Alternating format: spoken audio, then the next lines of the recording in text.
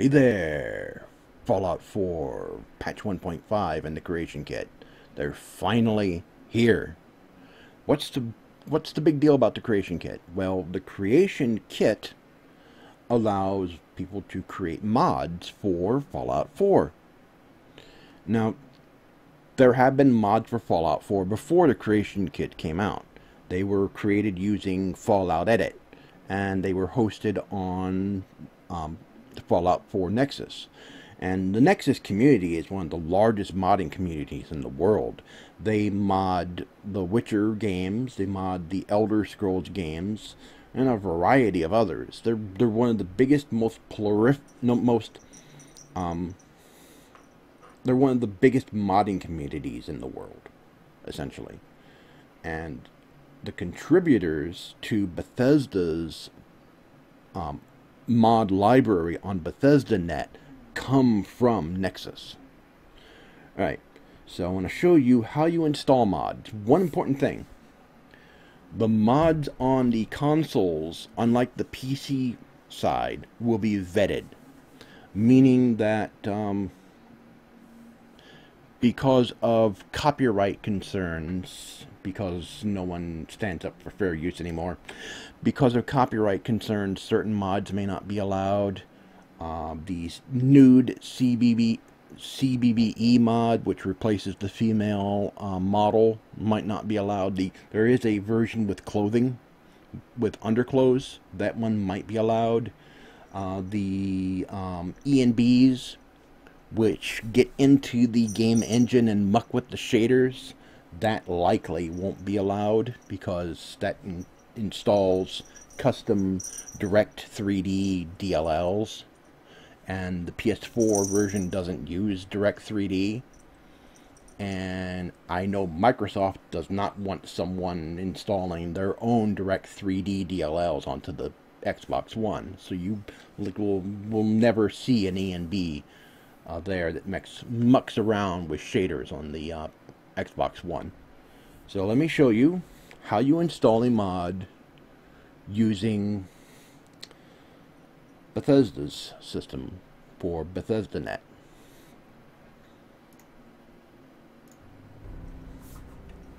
You'll notice on the menu that there's a couple of new additions. There's add-ons. This is for DLC.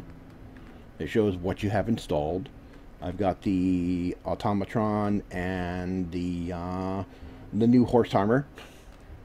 Yeah, this should have been released as free. There's not enough here to constitute the $4 price tag. I got it anyway because it adds some interesting stuff and I used it.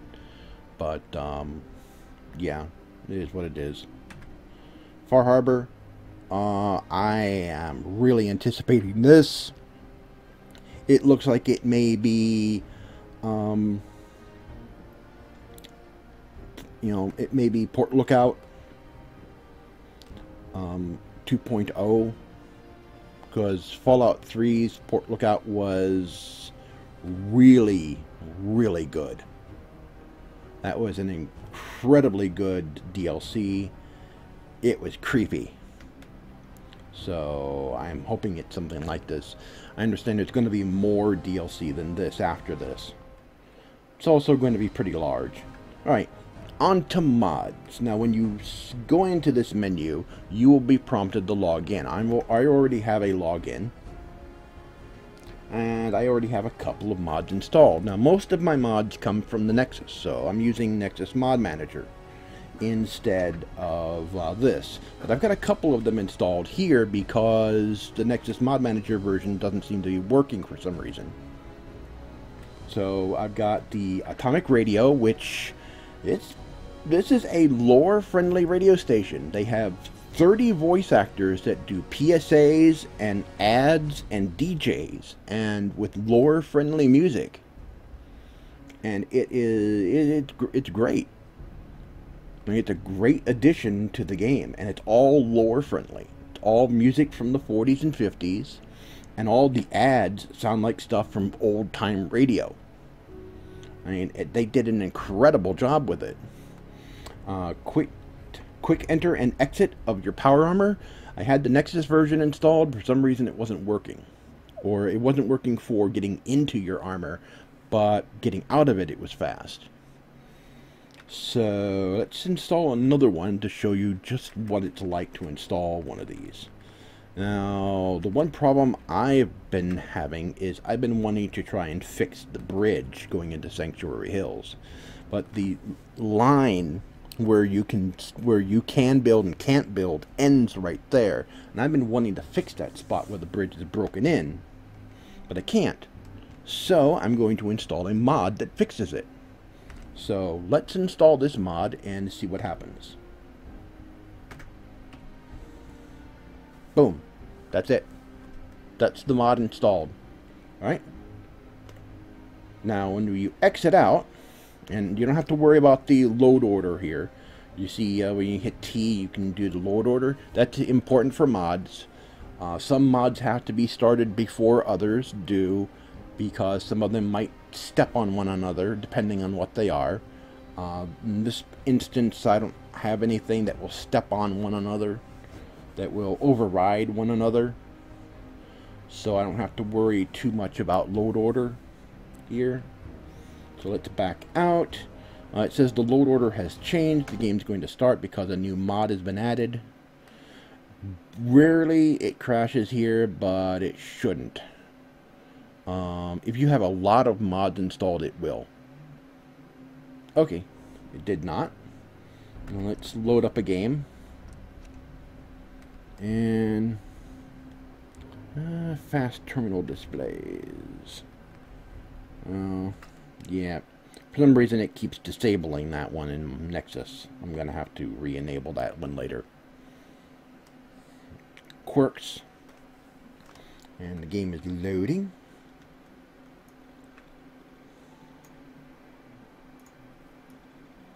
Loading. The initial startup takes a while because of all the mods.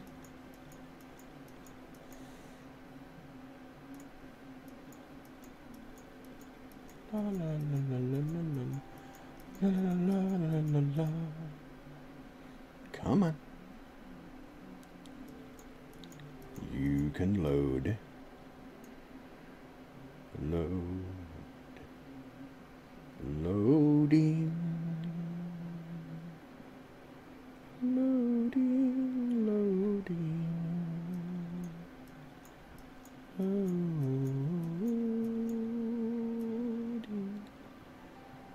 Alright. Here we go. Let's go take a look at the bridge. And by the way, I am running this game on high settings. Actually, ultra settings, really. And all this fog is a mod. I've got a weather mod installed. And my bridge is fixed. Yay! No more screwed up bridge.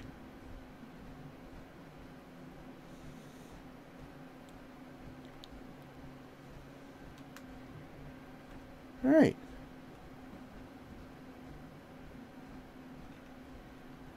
So, that was how you install mods in Fallout 4 using Bethesda's own system. That's how you're going to do it on the PS4 and Xbox One. So, because you don't have access to Nexus mods on those consoles. I wish you did, because there's a lot of mods out there, but since those mods are going to be vetted, and since certain ones will be allowed and certain ones won't be allowed, yeah. It is what it is. It's the only way they would, it's the only way they would allow it on the consoles, is if certain ones were allowed and certain ones weren't. Alright, that's how you install the mods, and I'll show you a little more of Fallout 4 some other time. Maybe I'll show you how you install mods through Nexus Mod Manager. That may be a subject for another video. So, thanks for watching, and I We'll see you next time.